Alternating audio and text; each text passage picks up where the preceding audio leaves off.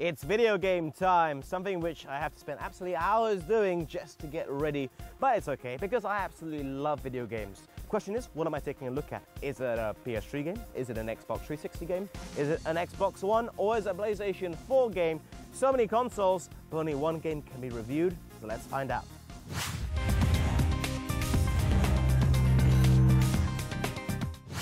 The things I've done.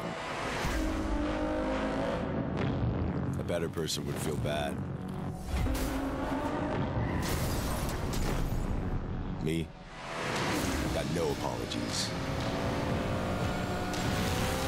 What we have here is one of the launch titles for both the PS4 and the Xbox One. Now, I'm reviewing this one today on the Xbox, as you can see on the case, for a couple of reasons. One, if you remember a few weeks back, I took a look at one of the key racing games out there across all consoles, which is the Forza series, but I looked at the Xbox One, the latest version. So I thought as a follow-up, I would do another racing game.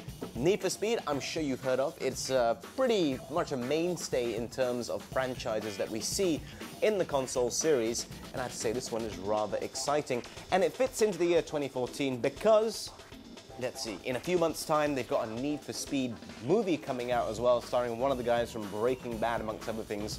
You can check out the trailer online. So I'm sure there's going to be a lot of interest in the game again once the movie comes out, because I'm actually looking forward to the movie. It looks rather fun. How does this one stack up against what we've previously seen in the Need for Speed series? Is it a return to form for them? Is it exciting? Is it one of the key titles that you have to have for your PlayStation 4, bearing in mind there's not too many games out there, or also the Xbox One, same story, not too many games out there, and putting this in direct battle with Forza.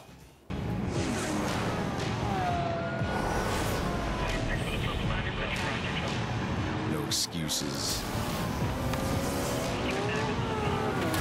No regrets. This game is absolutely stunning, and I'll talk more about the graphics later, but just about the actual environment first of all. If you liked Hot Pursuit, if you liked Most Wanted, this is an amalgamation of those two into one game.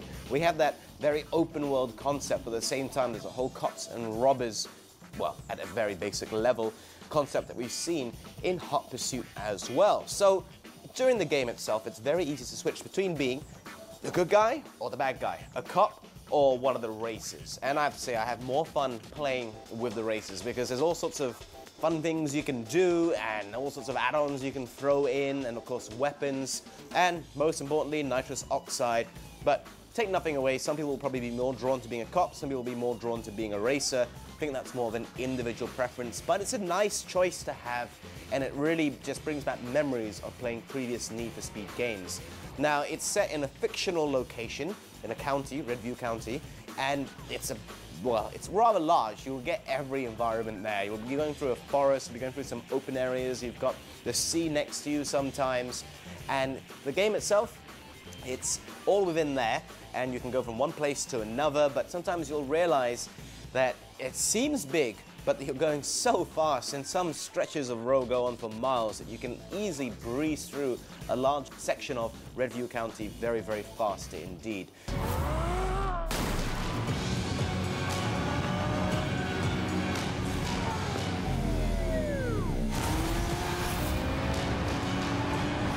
No remorse.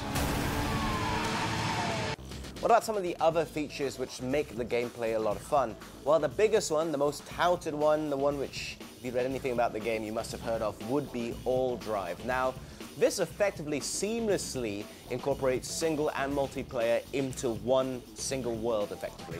So it's never going to stop. You're always on the move for something. There's no pause menu here. You just keep on going non-stop until you actually switch off your console, or you check into a garage. Maybe you try to get another car, or maybe you're just fixing your car. That's it. The rest of the time it's go, go, go, go, go, and you don't ever get a chance to really catch your breath. Saying that though, it's a lot of fun. You could be racing along. If you have friends online, suddenly you'll see them racing, going to the other side of you. Perhaps you're about to come to the conclusion of a race and something out of the blue smashes into you. It could be your friend's car, it could be anything. Now that's a lot of fun. That's the fun aspect of All Drive. You could be teaming up with other cops and taking down other racers. Or it could go the other way around as you're helping other racers by taking out the cops just like that. So obviously, all drive, huge facet of the game. It's what really drives it in my opinion, because after you go through a very brief tutorial, one as a racer, one as a cop, then you're straight into that world, this all drive world, where everything is bang, bang, bang, bang, bang, boom. I mean, you get access to the entire county, which I talked about earlier on, straight away once your tutorial is done, which, I kid you not, will just take you a few minutes for each side. You're good to go. That's how much fun it is. But the question is, can you stand the pace, which is just non-stop? Oh well. There are other challenges that you can achieve as well. That's the speed wall. There's all sorts of jargon being thrown in by the developers for this, for their own little world, and it's okay. It's not too bad. I mean, speed wall is basically you get these challenges which you have to unlock. For example, the most basic one would be run down your nitrous oxide fuel tank. Very basic. Just hold down A and you're good. That's it. But obviously, as the game progresses, it'll get more and more complex and more fun. But depends if you like these challenges or not, if they are for you. If they're not, well, just enjoy the all-drive world and face off against other people around the world, face off against your friends, or play the story mode. Lest we forget, yes, there is one. Again, that one is also more basic. It's not particularly narrative-driven. It's just all these things you have to achieve, really.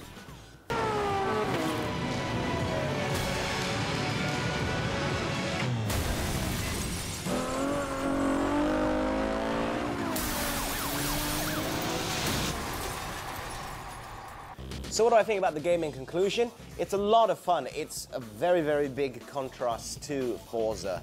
That's on the Xbox only, obviously, but Need for Speed is also for the PS4.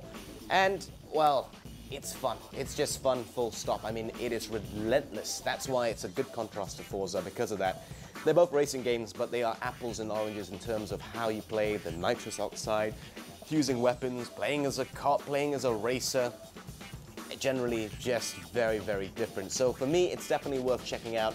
Sometimes it can feel a little bit small in scope. I mean, you're chucked straight into the entire world straight away for one.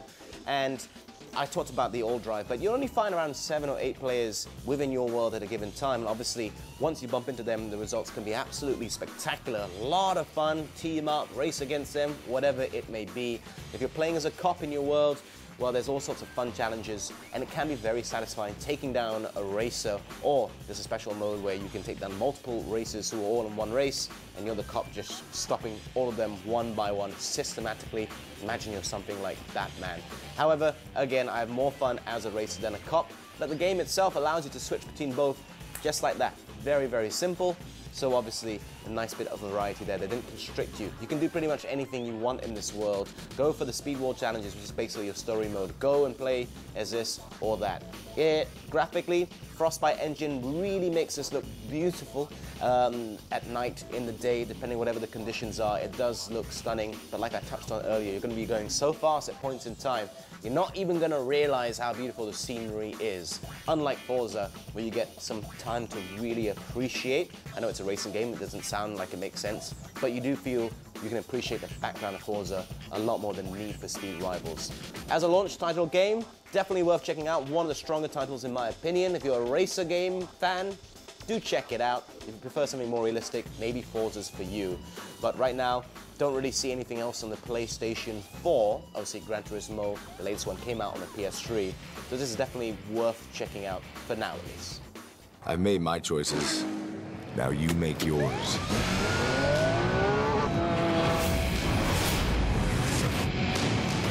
Another episode of Gadget Nation comes to an end, but have no worries, because we'll be back same time, same place next week. Why? Because we need about a week to prepare all of our gadgets and stuff, you know, in video games.